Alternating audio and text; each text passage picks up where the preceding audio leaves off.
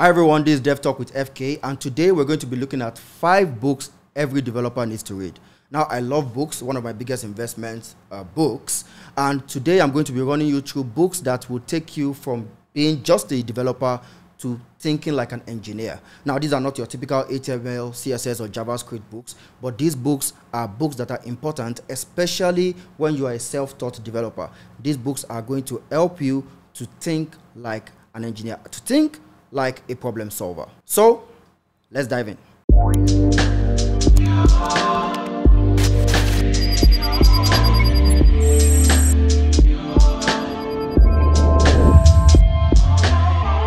So the first book we're going to be looking at is this book titled How Computers Really Work. Now, if you're like me and you were just thrown into programming without understanding computer fundamentals, this is a book that is going to fix that. You want to learn things about memory management, garbage collection, how the operating system works, how servers work.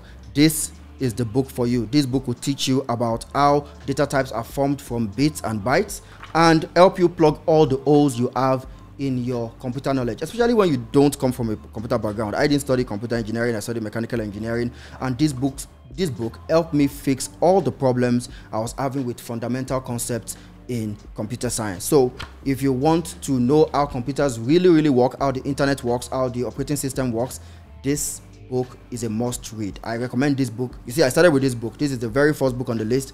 This is a must read for everybody, whether you're a developer or a web developer. This book should be a book that you have to consume. I finished this entire book, so you will most likely do the same. So the next book we're going to be looking at is this book called HTTP, The Definitive Guide.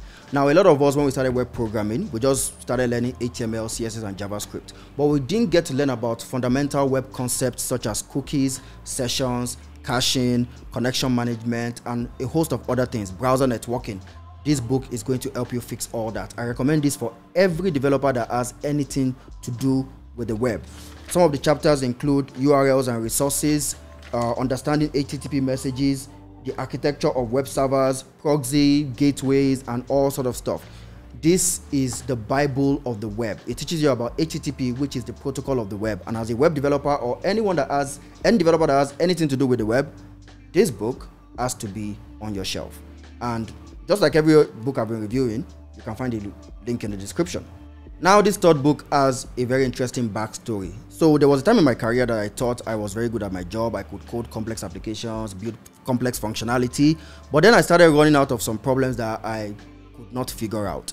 And it started when I started building applications that thousands and tens of thousands of people would use. Before, I was building applications for hundreds of people, probably staff within a building. But when I started building applications that a whole lot of people were going to use, I started running into these problems, and I could not code my way out of the problem. Thinking back now, I wish I had this book, Web Scalability for Startup Developers. This book taught me everything I needed to know about web scalability, scaling applications horizontally, scaling applications vertically, stuff about load balancers, message queues, asynchronous processing, and even architectures that support, or rather architectures for very scalable applications. This book taught me everything I need to know. And as a beginner, this book takes a beginner approach to teaching you about web scalability. And if you don't want your applications to crash, I advise that you get this book. You might not even be the one responsible for scaling the app, but just to know about the steps you need to take to make sure you build scalable applications. Startup developers, or rather web scalability for startup engineers, a must read if you care about scalability, which you should. Now to the big leagues. This fourth book will help you understand all about distributed architectures. Almost every architecture today is distributed, and you may have been hearing several buzzwords such as service discovery, load balancers, microservice architecture, event-driven architecture, and all these words make your head hot. This book is going to help you make sense of everything. Almost every modern application is distributed because these days we are talking to like 5-7 different APIs, and we need a lot of scalability to handle millions and tens of millions of users that are using applications today.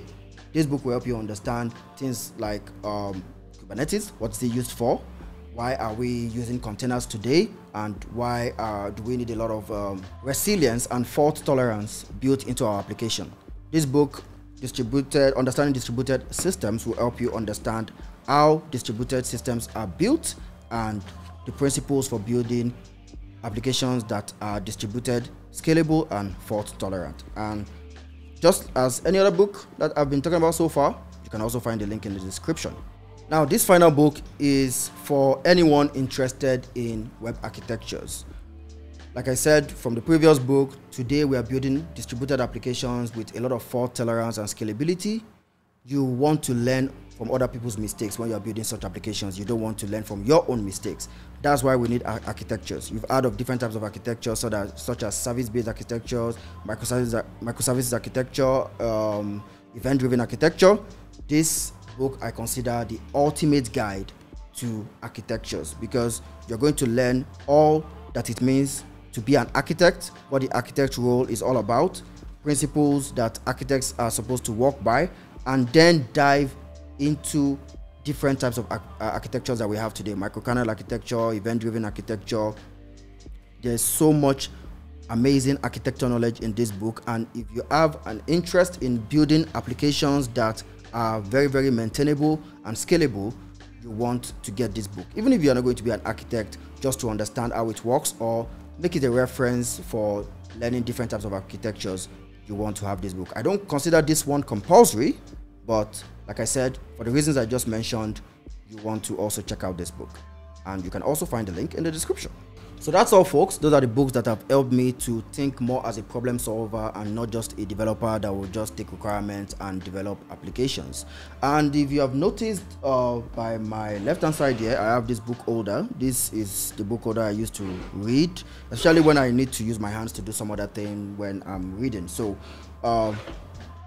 you have this adjustable back, and you also have clips in the front that help you hold the books in place. So it's just a side attraction. If you're interested in this, I've also put the link in the description. But that's by the way.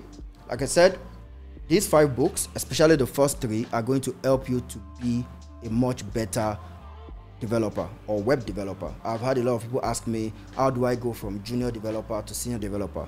This is one of the ways that you can achieve that, by more knowledge, by understanding the fundamentals better. And when you do that, the limit is beyond the skies.